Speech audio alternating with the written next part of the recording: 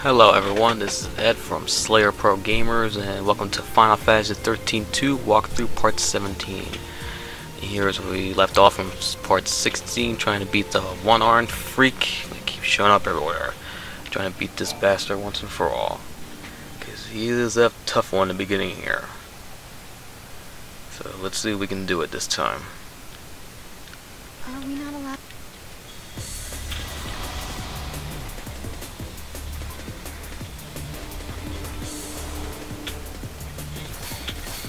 Start off with Cerberus, start with Stagger, and he will use the Steel Image, and that's when you use Espuna.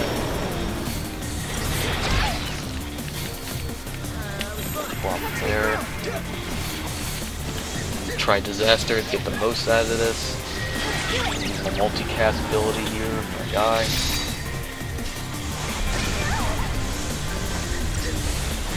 Does help a lot.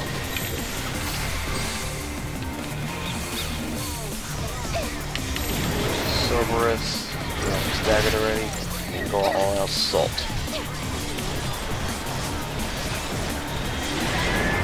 Quick kick because the commando, very powerful commando I have here, so we want to use that.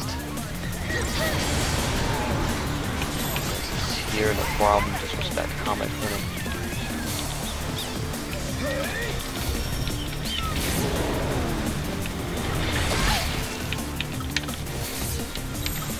Cerberus will quick try to finish off the Stagger.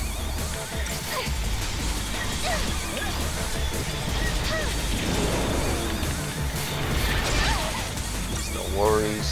Feel like you get your own health. Switch back to combat playing after you dump the Stagger.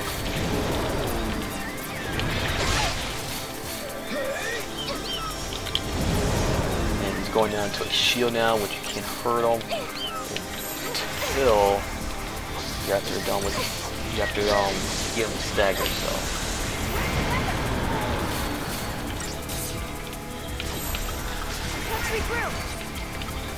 remember when he does the protect or the other steel image, just make sure you use Espuna. You'll do shit like this, that powerful attack right there, and that's when you reach trouble. Disaster here. Try to get close as you can.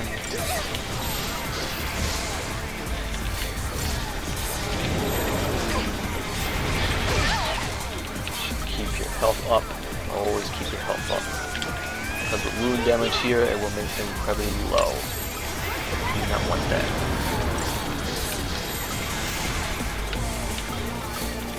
Shell here, so we have to do that because he will do an attack called Lusa.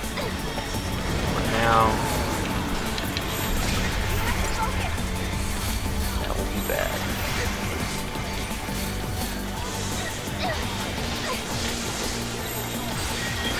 She's multi-test here to go to the Stagger Meter.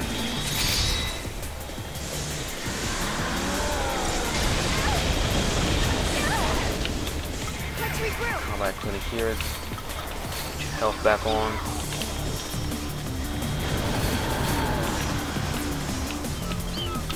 And now we have to do Espuna here.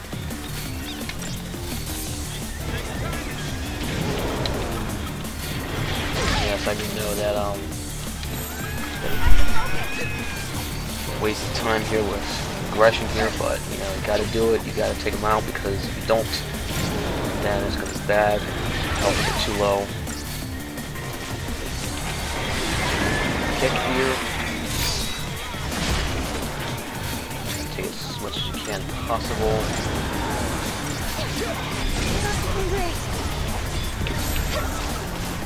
And there you have it. He is done.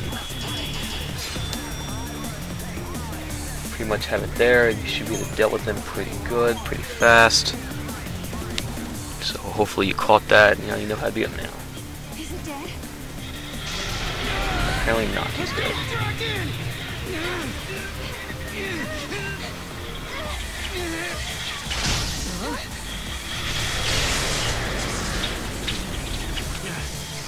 And look who it is. It's Hope. Still with his goddamn boomerang. When monsters like these are cornered, they cause a space-time vortex to appear. An electromagnetic shock usually shuts them down. It's been a while, Sarah. Hope? Is that you? I'm grateful you remember me. Who's this? Oh, Director of Academy Research, Team Alpha. Hope Estime at your service. And you must be Noel. Nice guess. Who told you? You appeared here with Sarah some years ago at the Brescia ruins. Subsequently, we analyzed the gate and forecast your reappearance at this location. To be honest, Pretty ironic. I didn't really believe that time travel was possible. But here you are. I'm really glad you're safe. For me, it's as if time has stopped. Everyone I knew is gone. Hope. From your point of view, it's been years since you last saw Sarah. Not just Sarah. Snow as well. And Saz and his boy. You all disappeared from my life. It's been 10 years now. Damn, 10 years. I never thought.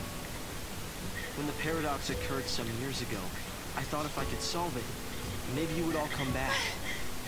Director, help! There you are! What were you thinking? Taking off and leaving me all on my own.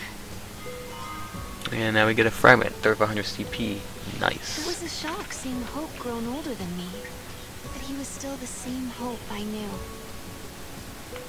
Lightning, Hope listened Really to looks my like he story manned up without to me. saying a word. I told him about how I'm the only one who remembers her smile on the plane of Grand Pulse. I told him about how Snow set out to try and save you and Vanille and Fang. And I told him about Noel. Noel from the future. There's something I want to show you both. We can continue our conversation as we walk.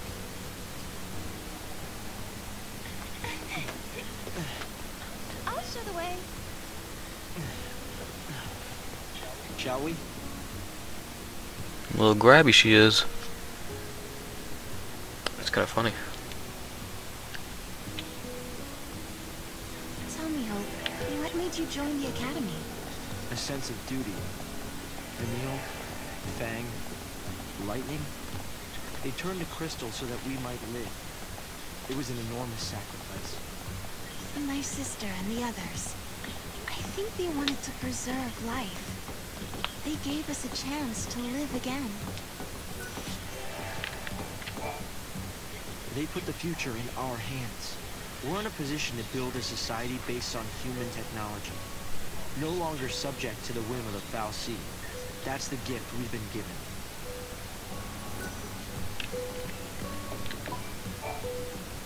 Guests of yours, Director? Watch your step in there. Thank you. Isn't the Academy a research institute? Why do you need so many soldiers? Without the Foul Sea around, we have to be able to protect ourselves. And that means guns. The time distortions spawn hostile creatures. Until we can resolve the paradox, we need military force to repel threats. Makes sense. These armed patrols are essential for our safety.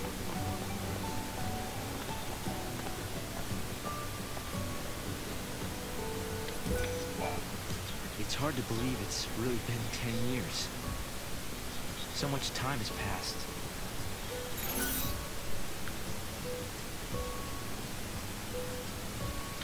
Let's hear about the ruins.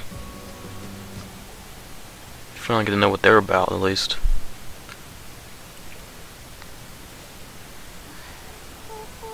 This is some kind of ancient city, right? The city of Padra, or so we believe. It was the center of a great kingdom built by a nation known as the Farseers. The Farseers? You're telling me there used to be enough of them to build this entire town? According to our research, we believe they constituted an entire nation. A polity that was ruled by a Series.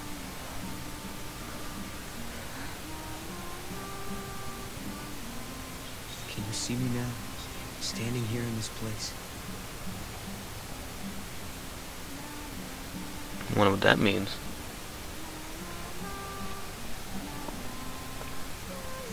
So this nation... And we shall leave that off for part 18. Thanks for watching, and goodbye.